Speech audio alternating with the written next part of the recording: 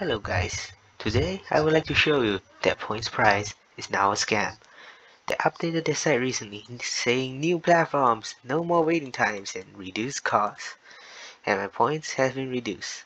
Well, oh well, let's go claim something. I have 2,500. Let's go claim some Steam. Oh, they only have a 5,000 points option now. Alright, cool. Let's claim some iTunes.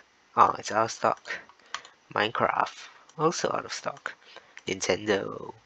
Well, I don't have enough points for this. It wants 3,500. This might seem legit until you try a different account. Let's log out and try something random like john@gmail.com. Now this guy has 1,518 points. I don't know who he is and I don't care. But let's try claim some rewards. Steam, 2,000 points is now an option. Let's try iTunes, 2,500 points. Minecraft, it's back in stock. Nintendo, we got a 2,000 points option too. So, it's clear that PointsPrize is hiding their rewards after the users reaches near the points required to claim said prize. As such, PointsPrize is now a scam.